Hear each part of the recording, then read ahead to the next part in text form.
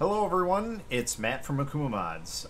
Yes, I am aware that we're using a different camera angle, so I've been setting up OBS to try and do some tutorial videos.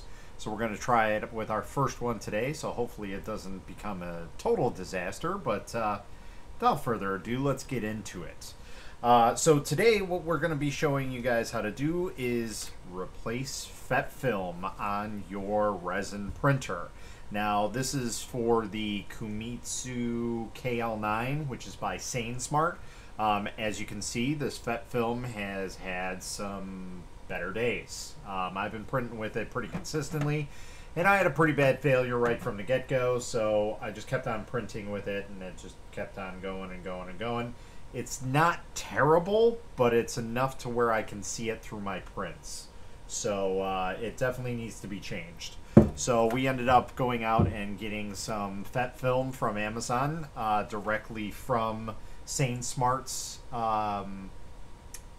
shop on Amazon.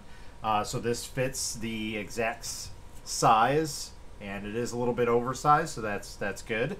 And yeah, we're pretty much going to show you guys how to replace this. It's very simple, straightforward. You're only going to need two types of tools, and yeah, let's get into it. So I'm going to switch you guys over to the overhead view, and we'll get going on this. Alright, so as you guys can see, we have our FEP film, and only two things that we need for tool-wise. You need a, let's see, I believe this is a 2.5. Yeah, so you'll need a 2.5 hex, millimeter hex screw, bolt remover, whatever you want to call it, Allen key. There's several different names for it. So that's to remove the all the Allen screws that are holding the FEP down. And then you will need some sort of a knife or an X-Acto blade. In this case, I have a small X-Acto blade. It's the same type of thing. So that's all we really need. So what we're going to do is we're going to set the FEP film aside, and we're going to start removing all the screws. There is no specific way that you need to remove these screws. I've done them in a specific way, at least for putting them back together. But again, you guys don't need to really follow that that logic. As long as you're following these steps pretty closely, you should be pretty good. And again, if you guys want to check this out without seeing me remove every single one of these, you know, we can always do a fast forward and see if that'll work. But we'll play around with the video settings if need be.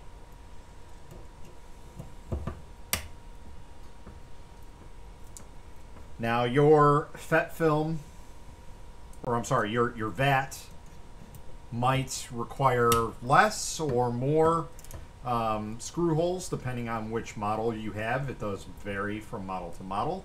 And obviously your Allen key size might vary. I know some of these that I got from like the unknown brands use screwdrivers, Phillips head screws on it. Not screwdrivers, but screws. So you can always make sure you have the right tools. So obviously we're not going to really worry about the FEP film and how it's coming off. It's the one that we're going to be putting on that we need to worry about.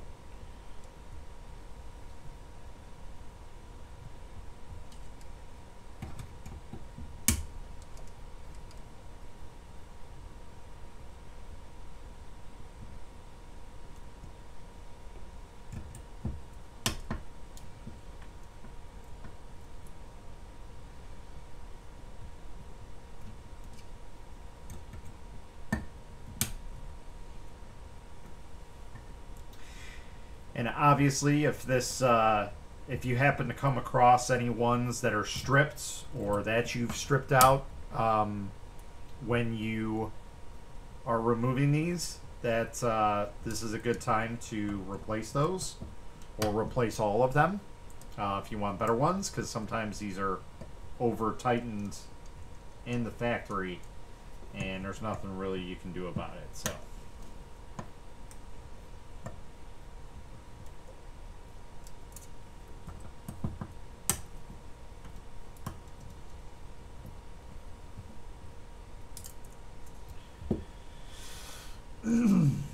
all right, so we go ahead and we take the ring off, and you can clean this up if there's some resin on it. These little parts that are on here that you see that are different colors, that's just some extra residue from the from when I cleaned it. And this one has a gasket. Not all of them do, but this one does. And then all you have to do is lift that and get it up and out of here. That's garbage. It's no bueno. So I'm gonna go ahead and do that. And again, you can clean this up if you want to. I'm just gonna give it a quick wipe down all around. But it should be fairly clean for the most part. I had this sitting in a nice bath of denatured alcohol. So, okay. So now, when you guys get your FEP film, you will notice that there's little tiny tabs on it. Okay, so what you're going to want to do is release one side of that. So there's film on each side. Okay, and then what we're going to do is we're going to line this up like so. All right.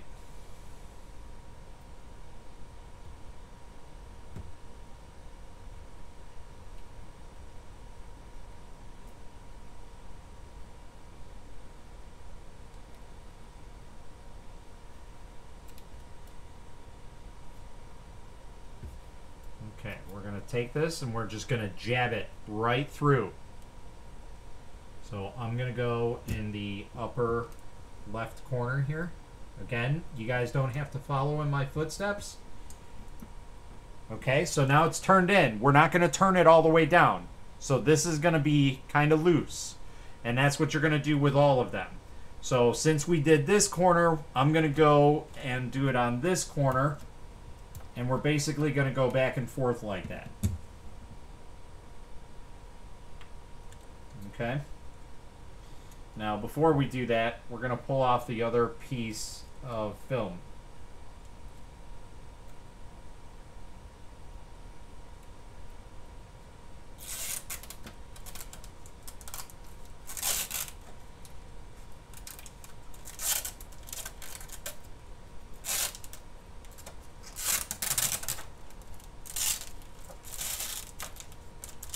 You could do this before if it makes it a little bit easier for you. I do this just so I know I have it on here and I'm not mucking up the center of this too much.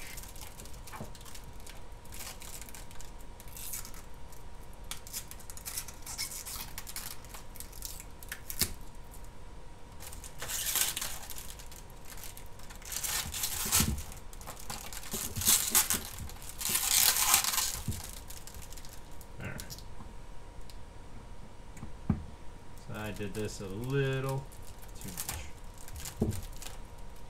Alright. We're going to go ahead and take that out. Alright. So now that we put our center hole in there, we're going to get it in there. Put it down.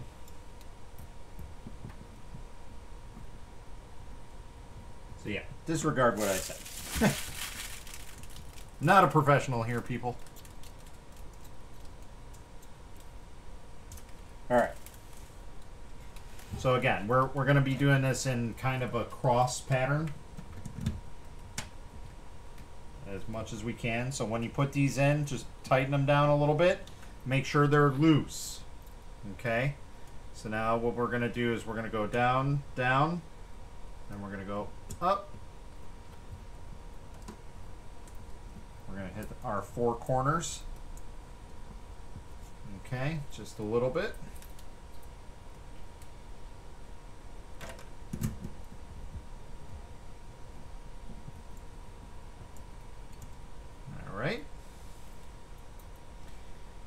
now what we're going to do is we're going to start at this end.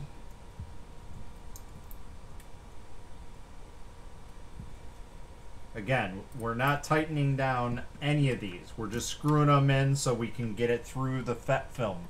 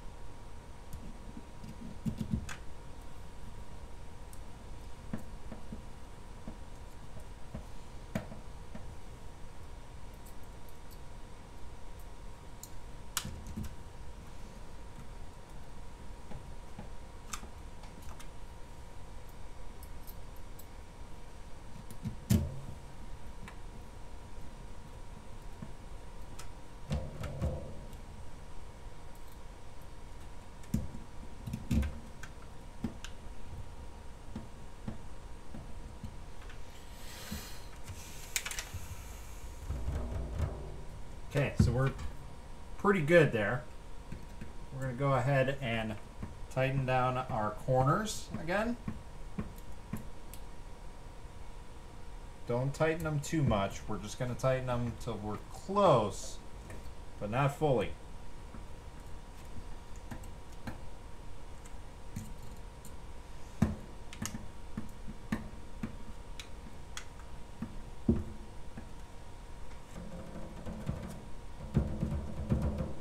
That's what we're going to listen for, is that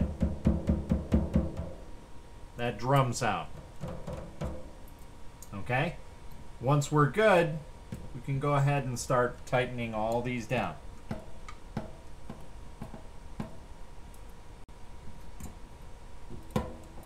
Now, if you want to get more technical, you can get a sound meter if you'd like, and measure the sound of what a FEP is supposed to be at. I don't know offhand what it's supposed to be, so that's something you'll have to look at yourself. But you guys can probably hear my voice echoing off of it. That lets you know that you've got a good FEP adhesion.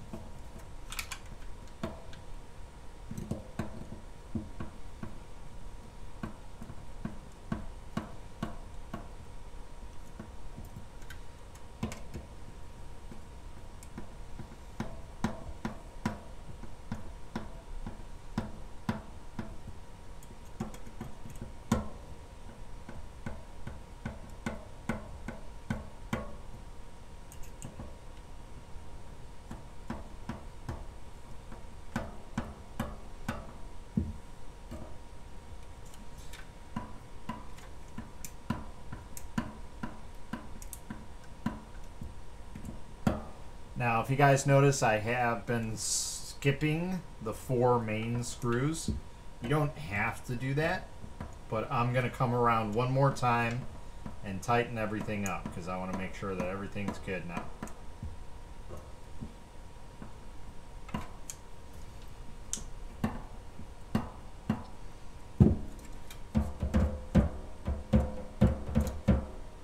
Got yourself a tambourine. Okay.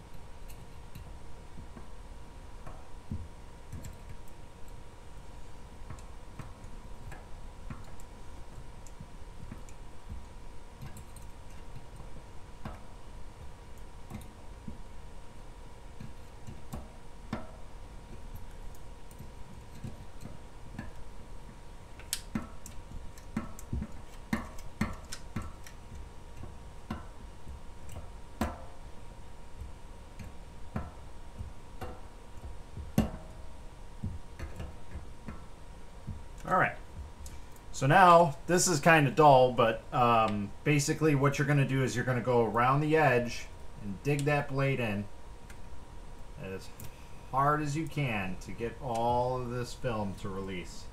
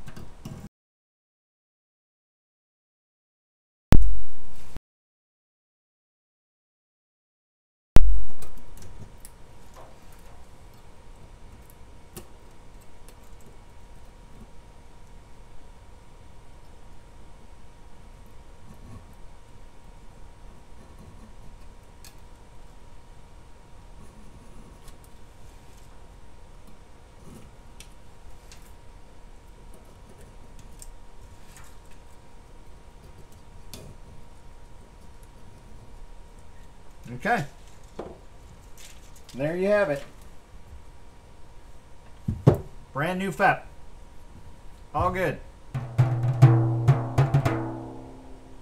This is the sound of a new FEP. Well, at least on the bigger ones. The smaller ones, obviously, they'll make a different tune, but you guys get the idea. So, I mean, that's at least a good thing. So, that's pretty much it, guys. If you got any questions, comments, concerns, little, you know, I don't know, little sayings about, you know, how I did the FEP and the film and everything, yeah, you could go ahead and chew me out for that. That was totally me trying to be cool, and I failed miserably about keeping the other side of the protective cover on there. So, so yeah, if you guys like the video, go ahead and give it a thumbs up.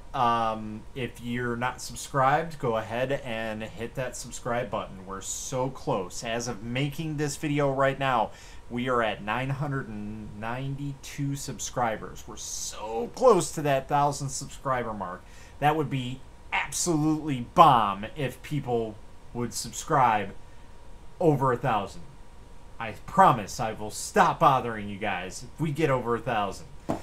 So, with that being said, until next time, guys, happy printing.